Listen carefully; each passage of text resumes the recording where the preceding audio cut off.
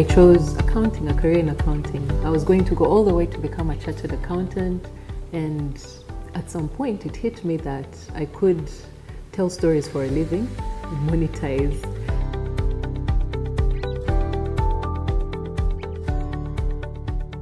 Last year, I had a lot of free time. There were no clients coming in, but I kept thinking, how am I going to get to where I want to be? But I said, look, let's start with the basics. Get land, where you're going to build.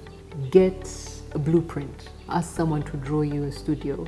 And then get the investors. And that was my big plan. So in the end, I found a place. But I tell you, I had 2,000 francs. That's little less than $5. I didn't even know how much fuel I had in my car. I just know the light was bleeping. And I went and I started looking for land like I have millions in my pocket. But 3 months later, I have the land. I believe when you put your first foot forward, everything else comes in place.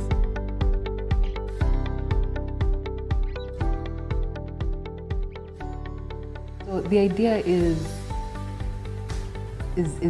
to empower those young creatives, but even for myself as a business model is to churn more content. Finally, to be able to not just do client work, which I've been stuck doing, to the new opportunity where there's demand for entertainment content.